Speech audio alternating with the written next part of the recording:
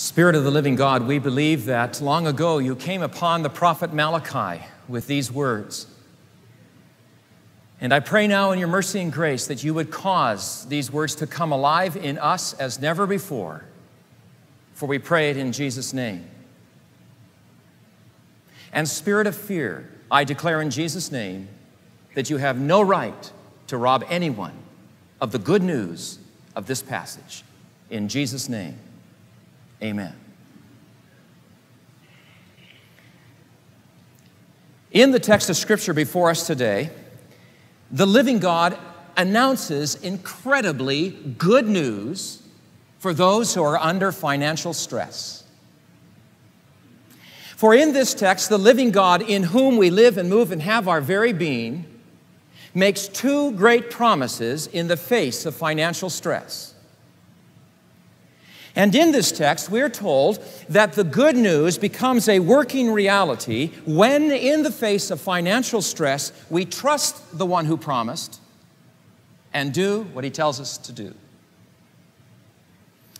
I want to assure you that in preaching from this text today, I am not going to be asking you for more money. We'll have that clear right from the beginning. I am not going to be asking you for more money. Not that I'm ashamed to. Not that I'm afraid to. Goodness sakes, what greater cause is there to which I could invite you to give more money than the cause of making disciples of Jesus Christ? I am not ashamed and I am not afraid to ask you to give lots more money for the ministry of Christ in the world today. The more we give, the more ministry can happen. But I want to assure you that in preaching from the prophet Malachi today, I am not asking you for more money.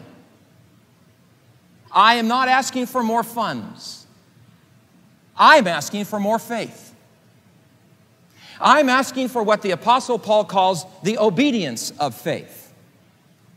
I'm asking us to a greater level of trust in the promiser. And to trust the promiser by doing what he commands us to do. If such obedience of faith is exercised by us, there will be money to do all that Jesus Christ calls us to do at this significant moment in history. I wonder how the first readers of Malachi's prophecy responded to it. I wonder how especially they reacted when they were told that most of their troubles in their life were due to the fact that they were robbing God. Whoa. Return to me and I will return to you, says the Lord. Great promise. Return to me and I will return to you. How shall we return to you, they asked. Will a man rob God? God asked. Yet you are robbing me. What? Asked the people. How are we robbing you? In tithes and offerings, says the Lord. Let me briefly fill you in on the historical background in which this prophetic dialogue first took place. It was during the 5th century before the birth of Jesus Christ. The Jews had recently returned to Jerusalem after 70 years of captivity in Babylon. They had resettled in the city and had very high hopes. The temple had been rebuilt, and although it did not have the splendor that Solomon's temple had, it did serve the purpose of reinstituting the worship life of Israel. By the time this prophetic dialogue takes place in Malachi, the people were becoming increasingly disillusioned. Their hopes for prosperity, their hopes for peace were not materializing. Life was becoming very hard. On every side, they faced hostile nations. They were always under the threat of invasion. They were in the midst of a severe drought causing bad crops and famine. The economy was shaky. Inflation was at double digit at least. We can therefore appreciate the fact that in those circumstances, the people of God began to question the love of God. And we can appreciate that in those circumstances, the people of God began to question the justice of God. They were saying that it was evildoers who got ahead in life. It was the ungodly and the disobedient who had the prosperity and the peace. And according to Malachi, many believers were actually saying it simply does no good to do good.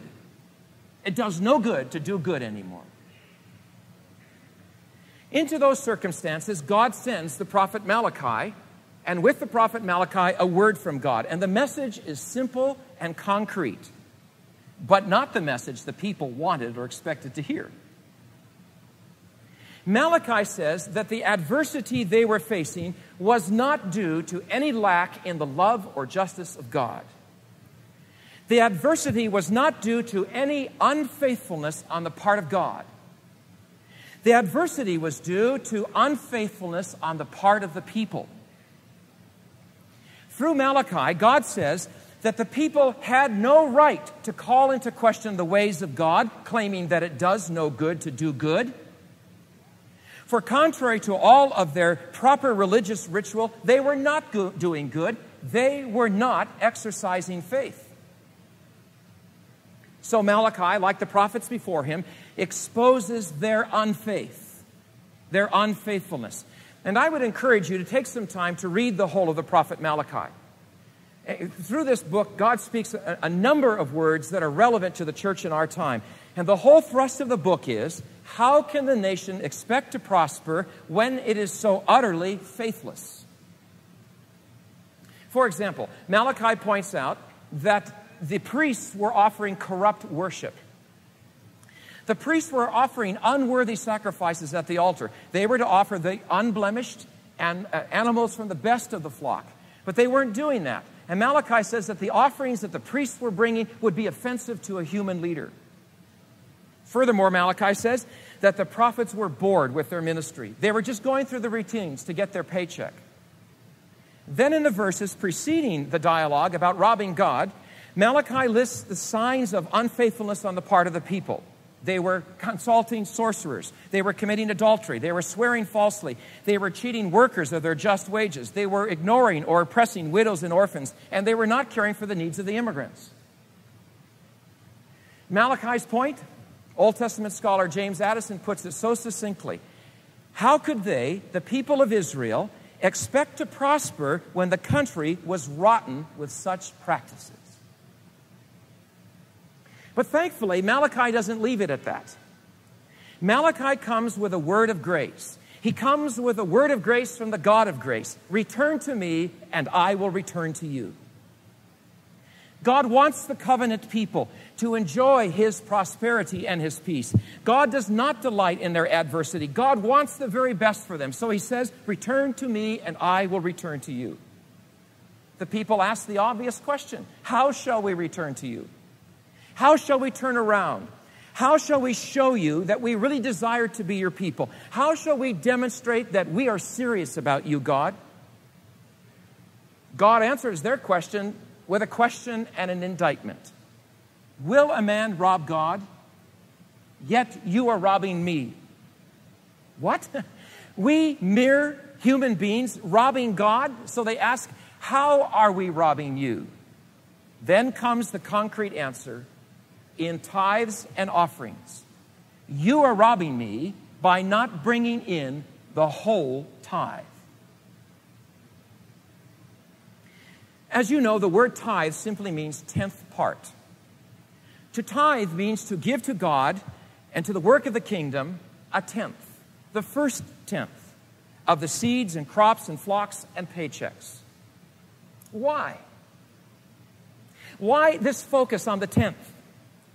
Because God makes it clear in Scripture that the first tenth is his. Actually, all of it is God's. It's all God's. And if we don't realize it now, we will realize it when we die. It's all God's. But somehow that first 10% is uniquely God's. You are robbing me by not bringing in the whole tithe, the whole 10%, says the Lord. Giving the tithe was part of the life of Israel right from the beginning. Abraham, for instance, after defeating the king of Elam, gave a tenth of his goods to Melchizedek, the high priest of the Most High God. That was his way of worshiping. That was his way of giving thanks for the victory in war. And Jacob, after a dream about God's future blessing on his family, covenanted with God that he would give 10% of everything that God gave to his family from that point on. Then when God gave Moses the law on Mount Sinai, spelling out the covenantal responsibilities, God commanded every family to give 10% of their seeds, crops, and herds to God. It is holy to the Lord, says the text. The first 10% is holy to the Lord. That is, it is chosen by God, it is claimed by God, it is set apart by God, for God. The first tenth is God's. In the Old Testament, this tenth wasn't paid all at once, but it was paid throughout the year. It was presented in portions at three major feasts: Passover, Pentecost, and Tabernacles. At the feast, the worshipers would present the basket of the first fruits to the Levitical priest, who would in turn then place them on the altar. And then the worshipers would pray the prayer recorded in Deuteronomy 26. My father was a wandering Aramean. He went down to Egypt and sojourned there, few in number. But there he became great, mighty, and populous. And the Egyptians treated us harshly and afflicted us and imposed hard labor on us. Then we cried to the Lord, the God of our fathers. The Lord heard our voice, saw our affliction, our toil and oppression. The Lord brought us out of Egypt with a mighty hand and outstretched arm, and with great terror and signs and wonders. And he's brought us to this place, and he has given us this land, a land flowing with milk and honey. And now, behold, I have brought the first of the produce of the ground which thou, the Lord, hast given me. You can see from that prayer that giving to God the first 10% is a way of remembering God's salvation. It's a way of acknowledging his blessing. It's a way of giving thanks for his faithfulness. By the way, I think we should note that the actual percentage of the yearly income and crops given during that time would actually exceed 10%. And that's because worship at that time was centralized. It was in different selected cities. So in order to go and worship, in order to present that tithe, you had to travel quite a ways. You had to pick up the family and travel, which meant that along with the tithe, there went food and lodging for the travel. So tithing in Israel actually meant more than 10%. It would run more like 15 to 30%. Now, what was the purpose of the tithe? Threefold. It made corporate worship possible. It provided for the needs of the priests. The priests were able to eat the crops and the animals later. And it enabled the community to care for the poor and the hungry, the fatherless and the widow. Now, what's important to observe is about all of this is that the tithe was actually handed over to the Levitical priests. So one could argue that by not paying the tithe, the people were only robbing the temple and the priests. No, says God, you're robbing me. Notice how Malachi puts it in verse 9. You are robbing me, the whole nation of you. The whole nation of you. Nation is the word that is ordinarily used for the unbelieving heathen Gentiles. The point God was making to his people at that time was devastating. He was saying that in withholding the whole tithe, his people were acting as unbelievers and not as the people of the covenant. Return to me. How? Stop robbing me. Bring in the whole tithe. As I said earlier, times were very difficult for these people. And we can understand the temptation to hold back the whole tithe. They were likely afraid, as we would be, that they would not be able to meet their other needs or other obligations if they gave the whole tithe. Boy, I understand that temptation. Do you? I understand that temptation. These past 2 years have been very difficult for me and my family. Very hard. Been very good, very rewarding, but very hard financially. The move from Sacramento to Glendale has involved great financial stress for us. Car insurance is twice as much as it is up north. Property tax is twice as much as it was up north. Food and entertainment are a whole lot more expensive here than up north. And my 4 children now are moving into the most expensive time in their life. Believe me, I know the temptation to withhold the whole tithe. A number of times throughout the year, I am severely tempted, especially in September when I have to pay for clothes for school, and at December when Christmas comes. So I understand why the people of Malachi's day withheld the whole tithe. Yet even in those hard times of drought and famine, of inflation and military threat, God challenges his people. Return to me, and I will return to you. How shall we return to you? Stop robbing me. The first 10% is not yours. Bring in the whole tithe. Why? Why this connection between returning to God and the tithe? Clearly, it does not say that we can buy our way into relationship with God. That way, if we give these 10%, we're somehow going to have a better relationship with God. That would be a perversion of the gospel. Why this connection, then? Why does God even bring up this matter of tithing in talking about a relationship with Him? For this reason. More than anything else, what we do with our money reveals our priorities, reveals our values, reveals our allegiances, reveals our sense of security. What we do with our money reveals what we really believe about God. Someone once said, if you want to know what people really believe about what they sing and say in worship, just look at their checkbook stubs. Return to me, says the Lord, and I will return to you. How? Stop robbing me. Who has first place in your life anyway? Bring in the whole tithe. It's at that point, then, that God announces the good news. The good news that changes the whole picture. God speaks to fear in this passage. He speaks to the fear that if, when we are already financially tight, we were to give Him His 10%, we have the fear that we would not be able to make it on the 90%. You know that fear. And God speaks to that fear by saying, test me in this.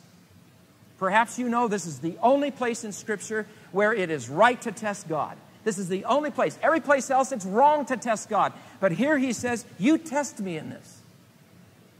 And then God makes two great promises. Two promises. I grew up from my grandmother's knee thinking there was only one promise, and it was good enough. But there are two promises that God makes here. And it's the combination of these two promises that constitutes God's good news for financial stress. The first promise. Test me in this and see if I will not open for you the windows of heaven and pour out for you a blessing until it overflows. I liked how the New International Version puts it there. I will throw open the floodgates of heaven, and I will pour out so much blessing that you will not have enough room for it. Test me. Do what I tell you to do, and then watch what I will do. Do you see how God is speaking to our fear in this passage? The fear that we will not make it on the 90%? God's promise here is, you will not be living on 90%. Bring in the whole tithe, and you will have more than 90%. You will be living on the extra blessing that I will be giving you. You will now have more at your disposal than the amount you were wanting to keep. I have intentionally walked with Jesus Christ now for only 27 years. And in my short 27 years, I have never met and I have never heard of a believer who proved God to be a liar on this promise. No one yet has been able to prove God a liar on this. I have never met and I have never heard a believer who faithfully gives the tithe, going without the necessities of life.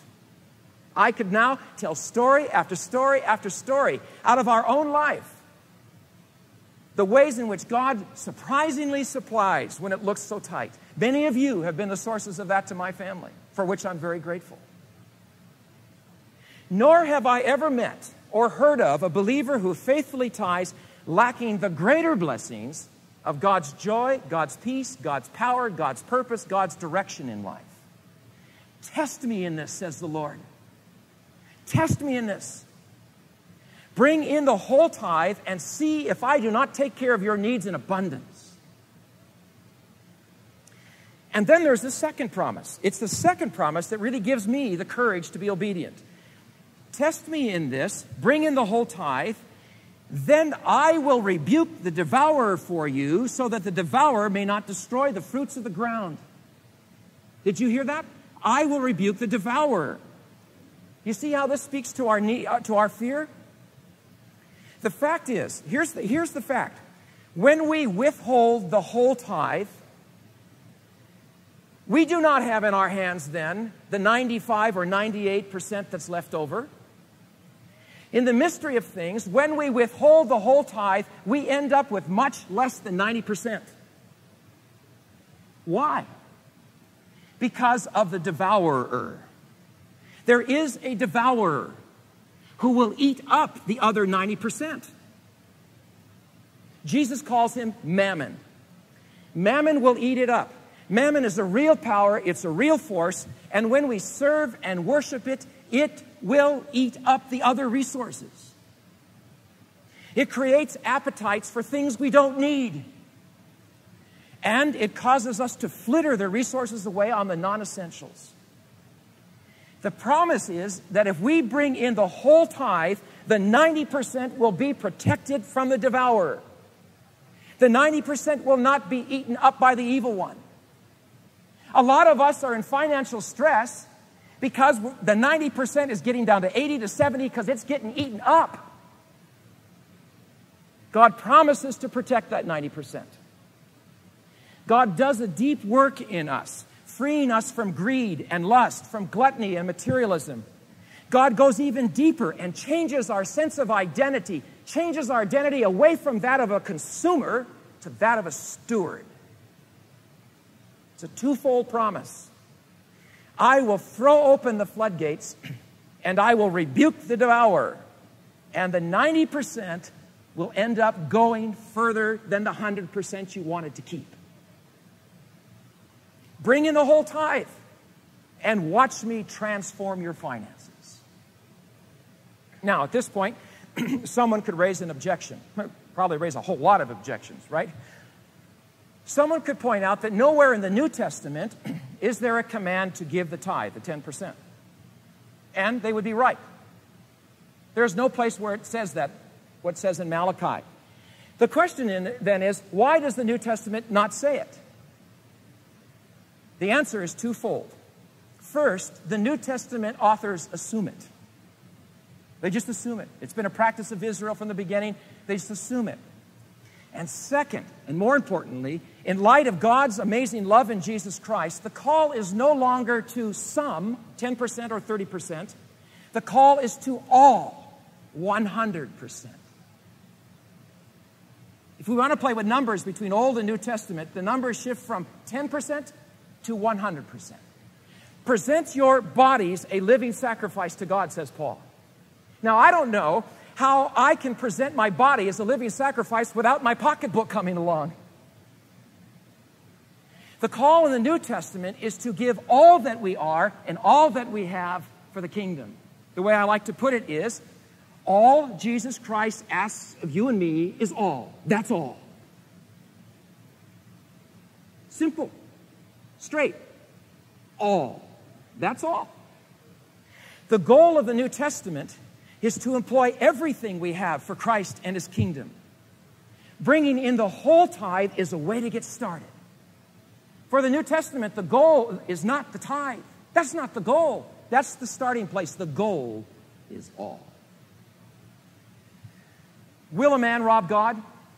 It's unthinkable. Yet you are robbing me, says the Lord. How? In tithes and offerings, bring in the whole tithe and watch what I will do. $1.5 million. That's what we need to do it right here at GPC for the next year. $1.5 million. Recently, the elders felt that they needed to back off from the 1.5 to $1.3 million.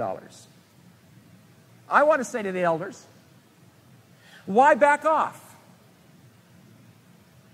Is the $1.5 million too high?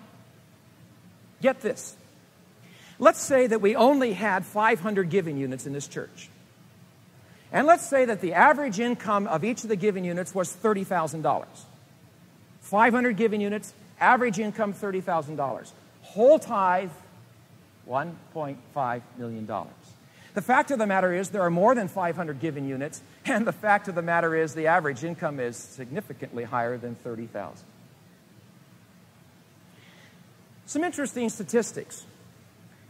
In 1933, at the depth of the Great Depression, at the depth of the Great Depression, the average giving of church members was 3.3%.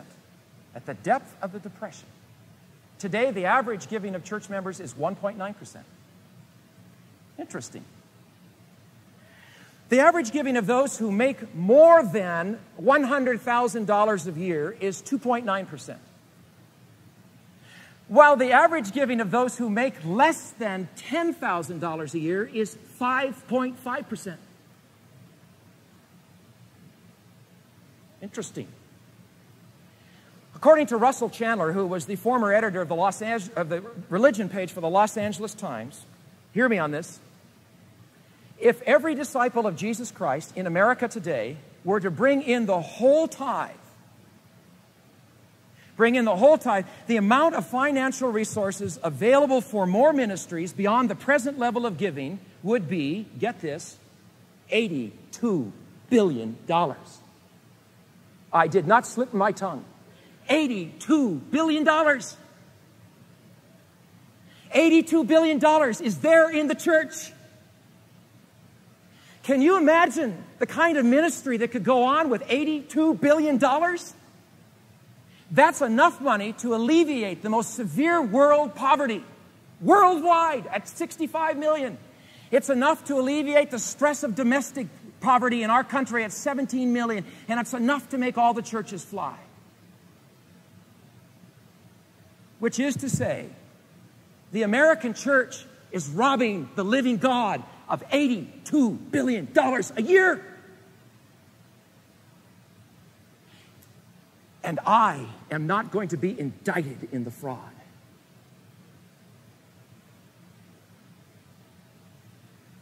Last week, Sharon and I discovered that we made a miscalculation on our pledge for 1995. Innocent slip. We should have been giving $25 more a month. We've been giving $575 a month. We should have been giving $600 a month. And now, this weekend, we're making amends. Trust me, says the Lord.